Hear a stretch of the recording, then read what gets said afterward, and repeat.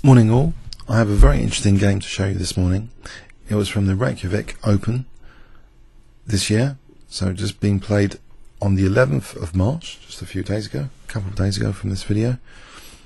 So Daniel Bisby, a British FIDE master, was playing white in round 3. His FIDE rating is 2321. He was playing against the ranked 78 grandmaster in the world, Sicilian, 2665. Sergei Sicilian is a grandmaster since 1997, of Armenian descent, a citizen of Slovakia, and used to play for the Czech Republic and for Slovakia before resuming playing for Armenia in 2011. So Daniel was up against it here. Would he be able to have a good game against his 2665 GM? He kicks off with e4 after c5, knight f3, e6. Daniel plays a solid kind of aggressive setup that Fischer used to play quite a lot, the King's Indian attack system, where white is playing this kind of structure with d3 and often fianchetting the bishop, trying to get a stranglehold on the e5 square as a basis for an attack later. So could this work against Sergei Sicilian? d5, queen e2. Okay, it blocks in the bishop, but the bishop wants the fianchetto in any case. So it's still what I consider solid aggressive, this opening. And not so theoretical, you don't have to learn tons of opening theory here. Knight e7, g3. So the bishop is fianchettoing. Black plays b6.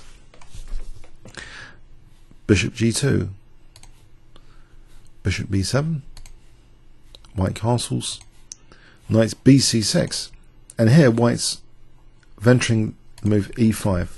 He wants to overprotect the e5 point ideally, but black's next move shows deep understanding of the position. h6, as though g5 and bishop g7 to try and not only put pressure on e5 but also facilitate maybe g4 later. This e5 pawn could be shaky, a double-edged sword, cramping black's position at the moment, but a potential weakness. Very interesting move from Daniel here. h4 to stop this g5. We see g6, still the bishop's fianchettoing. So it would seem that black is reacting in a very solid way and challenging that aggressive pawn. c3, the troops are being brought to try and support the pawn with d4 later potentially. But okay, at the moment, bishop g7, pawn isn't yet in mortal danger. Knight a3, and the pawn actually supports now knight b5 to d6 potentially. Bishop a6, stopping knight b5 and preventing d4, which would be supporting the e5 pawn. So it seems a very good move on the surface. Rook e1, further gripping e5 like this. Queen d7, rook b1, and now there's an intention of b4 b5 that would exploit that configuration. Black reacts with knight f5, ready to meet b4 now by using the d4 square. If b4 is played here, c takes, knight cd4, and that's annoying. This position could be quite annoying, and in fact b5 could be stopped in its tracks, with black being slightly better here. So after knight f5, something radical is played. g4 just kicking that knight to facilitate b4. Knight fe7, b4. So is this worth it to threaten b5? Well, it's a very, very interesting position now. Knight d8, disconnecting the rooks, and this rook's a bit loose. Look at this diagonal. Does white wants to open up the center now? B takes c5 is played, opening up that b file, potentially dangerous for landing on b8 in certain variations later. Takes c4, actually gives knight b5 a real go now, supporting that b5 square, but also this diagonal is looking a bit loose. Black plays now h5. He wants to punish white for these pawns, maybe grab this f5 square for his knight and target the h4 pawn. So what does white want to do here? a very interesting move in the circumstance. You might think you don't really want to take care because that's clearly isolating the pawn. A move like g5, is that ideal though to play something like g5? Not necessarily. After knight f5, black might have a comfortable position, or just castling his king would be quite safe, potentially. So we see here actually a more opening up to the position type move with g takes h5. Okay, so we have rook takes h5. We've got this isolated pawn. Knight f5 looks to be attacking h4. But now white gains a little bit of time. Knight b5 threatening knight d6. Knight f5 stops knight d6. And here, possibly a good move to consider would have been bishop g5 here, holding h4. And this is quite a good position for white. For example, if king f8, maybe white can play bishop h3 and then bishop g4 later. So threatening something like bishop takes f5 is a nuisance. Say here, bishop g4. This is a pleasant enough position with white maintaining that bind on e5. But okay, we have a much more aggressive move, d4. So offering in variations that h4 pawn. Black took on d4 here, and we have c takes d5, queen supporting b5 as well as the rook. And now there's a threat of knight c7 check as well. Queen takes d5 is out of the question. We play knight c7 check. But in any case, knight c7 is on the cards here, just to win the bishop potentially, which would be useful. So black sidesteps this, king f8, and now we have this d6 move. These pawns look quite aggressive. This diagonal looks useful, and if white's given another move, bishop g5 would hold the h pawn potentially. That's useful as well. Black plays here rook b8. The knight is supported, and now black plays knight takes h4. So, does white have enough compensation for this loss of the h pawn?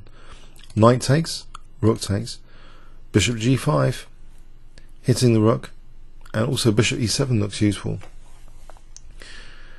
Now, this pin is further exploited, it seems, with d3. The rook is going to snap off a4 and undermine this knight. Seems like a very powerful move in the circumstance. Queen takes d3.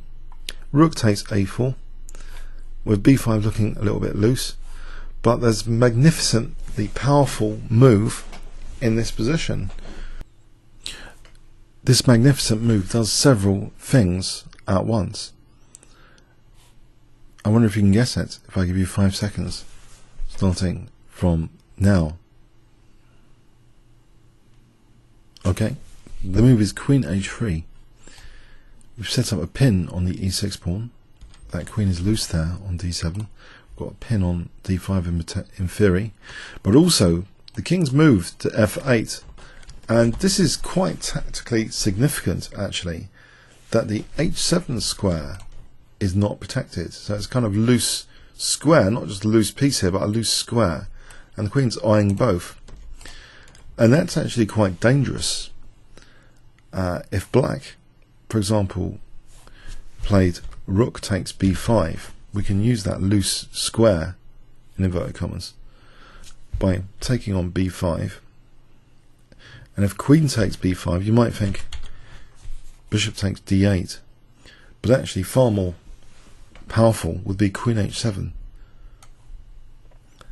And this is really, really dangerous for black. There's a threat here of check, king e8 and queen g8. For example, bishop b7 as an example, check, queen g8, queen takes d8, checkmate. So that queen h7 infiltration is really dangerous in this position. Forget taking the knight. And if bishop takes b5, queen h7 again, same sort of thing. Multiple threats here. Bishop f6 is also really dangerous, just leave a pawn on f6, we're mating that, potentially. If f6, for example like this, black could get absolutely mashed, could end up losing a lot of material. So this queen h7 is extremely dangerous. Sergei Movsian must have realised that. He played king g8 was played to protect h7, and this gives the knight a chance to do something now. Knight c7. Looking at the rook, of course, something has to be done about that. Rook takes b1, rook takes b1. White is now threatening things like bishop f6 still, rook b8, looking at d8. Black here tries to at least parry rook b8 with this next move, bishop takes e5, preventing the king from coming out. So if rook b8 here, there'll be check, and ouch, that's horrible.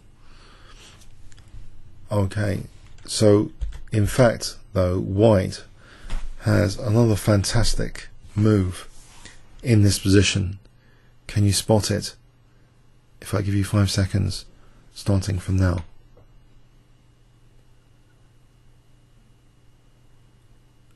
Okay, knight d5 using the pin. So there were two things that queen h3 was doing. It was looking at h7, it was also pinning this e6 pawn, which is now being used. So knight f6 check, major threat, as well as bishop f6. In the game, rook a5 was played, and it looks quite clever on the surface that the rook might be defending via h5 here. For example, knight f6 takes, black has rook h5, but no, white doesn't need to do that to allow that resource. No, instead there's very good moves in this position. Bishop f6 is one of them. Threatening mate like this, and if takes, then we're forking the king and queen. That'd be nice.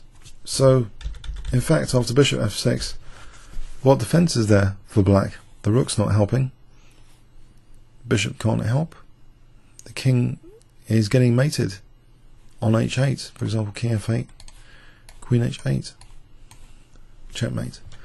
So after bishop f6, Sergei Movsian resigned. What a fantastic game from Daniel Bisby, and it lets him have the fantastic score of 3 out of 3 in the Reykjavik Open. Comments or questions on YouTube? Thanks very much.